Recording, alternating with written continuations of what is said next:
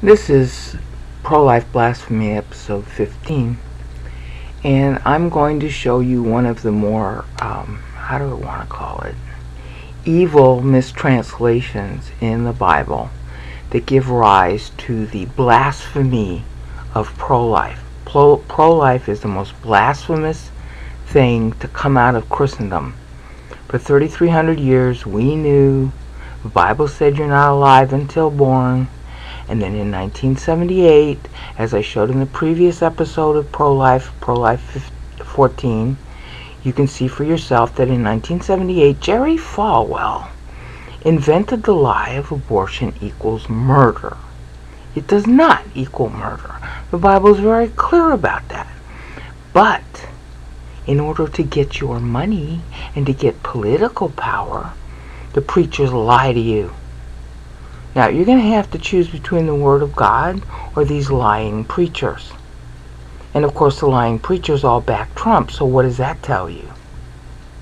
So now I'm going to show you really baldly the lie. And we're going to look at two verses. The first one is up on the screen now, Luke 1:15, and then also Luke 1:41, because if you look only at the translation, you get the opposite meaning versus what the Bible says. So now we're going to look at it. You will see in the lower left-hand corner this preposition. It's called ek. And if you were a student in seminary, you would be required to get a book by a guy named William Mounce about Bible Greek. That would be something you'd have to learn in seminary in first-year Greek.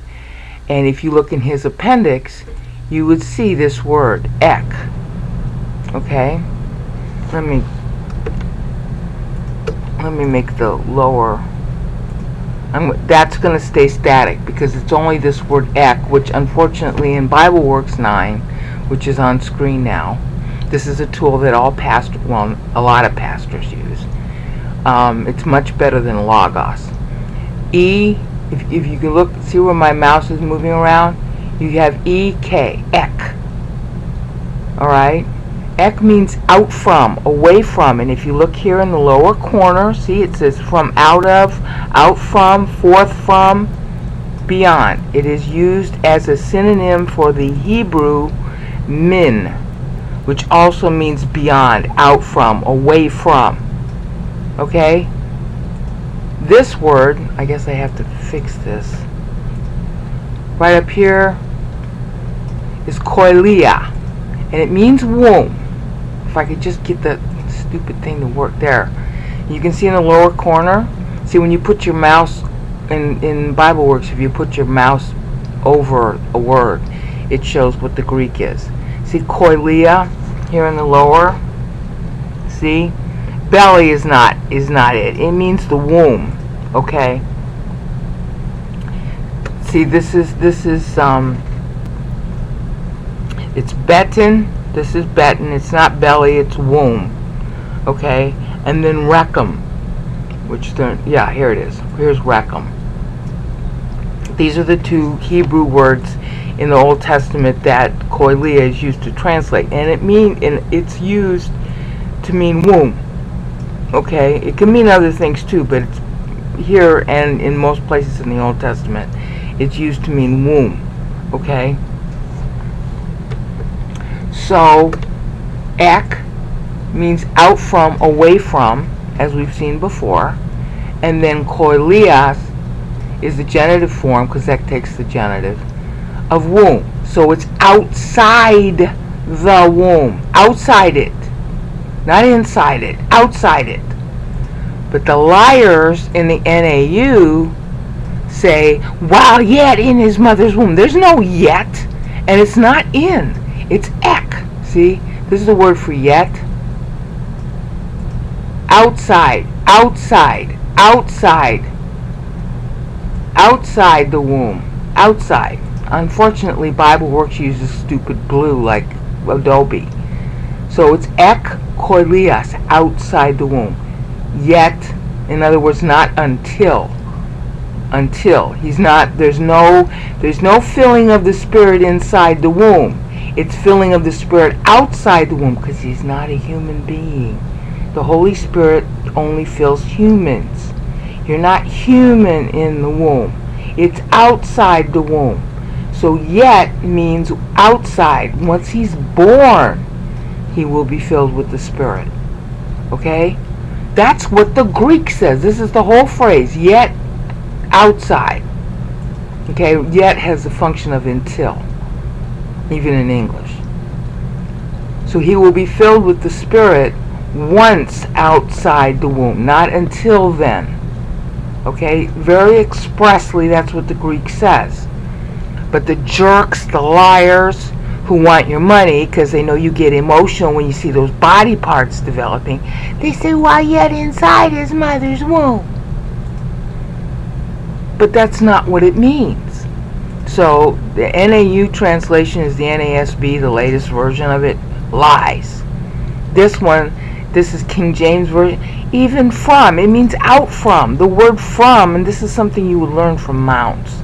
If you were in seminary, first year seminary, and you get Mounts' Bible Basics book, okay, he is very adamant about this. When you see the word ek, it's outside. You should always translate this out from, separated from, away from, not just from. In English, from has the connotation of from inside, but that's not what the preposition means. Okay? See, and this is a lie, NIV, even before he is born. That's a flat reversal of what the text says. These people who translated it are lying against the Word of God. Okay, they're lying against it. Because they know you're so emotional, you see those body parts developing, and they want your money, so they're going to cater to your stupidity. Okay? See? But the Latin doesn't say this. See, this is ex utero. It's not an utero, it's ex. You know, utero means womb, right? So the Latin is translating coelias the way it should, and it's ex. Now you know what ex libris means, right? In Latin. Out from. Okay? This is out from. Ex, you know, like you got divorced, your ex. Okay? Outside. Okay, outside his mother's womb. There it is, in Latin. So the Latin had no trouble translating it that way. Yeah, because the Catholic Church never called abortion murder. Okay? 3,300 years of Judeo-Christian law never called abortion murder. Never. Okay? Never. See? Ad hoc ex. That's even stronger. That's Latin. This is the Latin, okay? This is the Vulgate online. This is the Vulgate which is not online, the hardback. And I forget which version of the Vulgate this one is. Let's find out. Move it down a little. It's the Clementine Vulgate. That's the Clementine Vulgate. So it adds this word, well, they all have it, ad hoc ex. Alright? And these are the various Bible manuscripts, okay? And they all have eti ek koilias. So they all have the same phrase.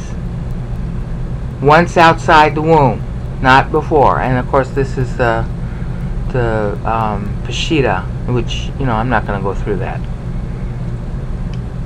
Okay, but they all have the same phrasing, slightly different diacritics, but the same phrasing, eti ek koilia. So it's not like we have any.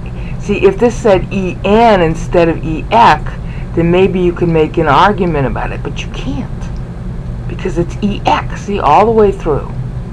All right. Of course, Paul says the same thing when he's talking about himself. Okay, but I digress. So you get the point?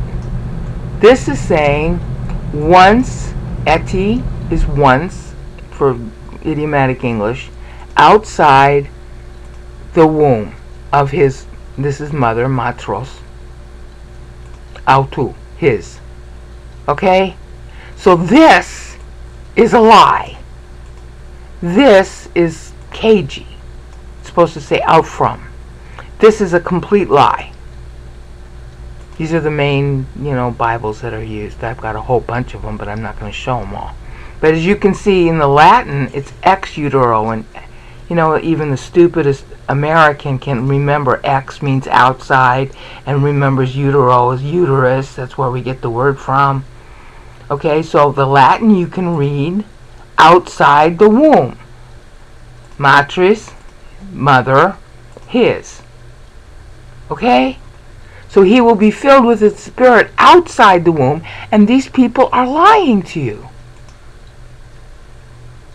Jerry Falwell lied to you. He lied to you deliberately to get political power. That testimony from the guy who gave him the idea to lie is in Pro-Life Blasphemy episode 14. Okay, the link to the PBS series where Jerry Falwell is talking, and the guy who gave him the idea to pretend that abortion was murder to get political power is talking. You can see it in their own words. I had no idea that that video existed until a couple months ago. But here you see the lies kind of earlier. But even when it was earlier, they didn't call it murder until Jerry Falwell. Okay? So, that's Luke 1:15. You have to remember this. He is going to be filled with the Spirit outside the womb, not inside. You with me so far? Outside. In other words, there's no Holy Spirit filling you inside the womb. So now we go to verse 41, which some ding-dong who hates God and wants to get all emotional said, oh, well, see, the baby leapt in her womb. No, the baby didn't do any leaping. It was Elizabeth who was filled with the Holy Spirit. Her emotional reaction to that sent the urge, the emotion through the placenta, through a process that any OB-GYN can tell you is called reflex motility. And it made the baby's parts jump. But it's not a baby yet. And the reason why you know that is this word here, that they mistranslate baby. It's not a baby. It's a brephos. See, look. Unborn child, embryo, fetus.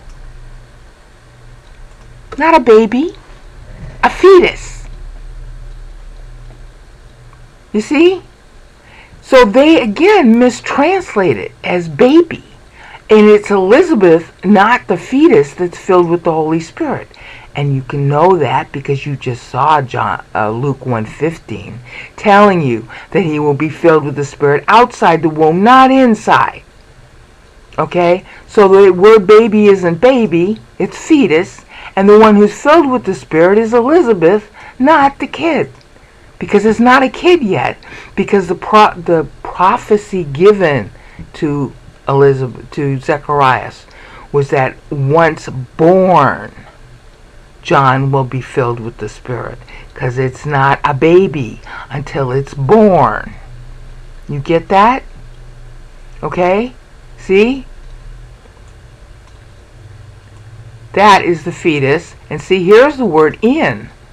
In. I can't get the stupid mouse to work.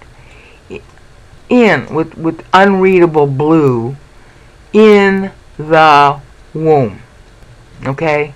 In te kolia. Koliai. Okay? That's in the womb. That's definitely in the womb, but it's not a baby. See, look at the lower left-hand corner. Brephos, it means an unborn, a fetus. And it's Elizabeth, not the brephos that is filled with the Spirit. You see that? So anybody who tries to use Luke 1:41 or Luke 1:15, claiming that there is a baby that's alive in the womb, is a flat liar against the Word of God and hates God, doesn't even bother to look it up. Because, honey, if you ain't looking it up in the original Hebrew and Greek, you don't know Bible. Peace out.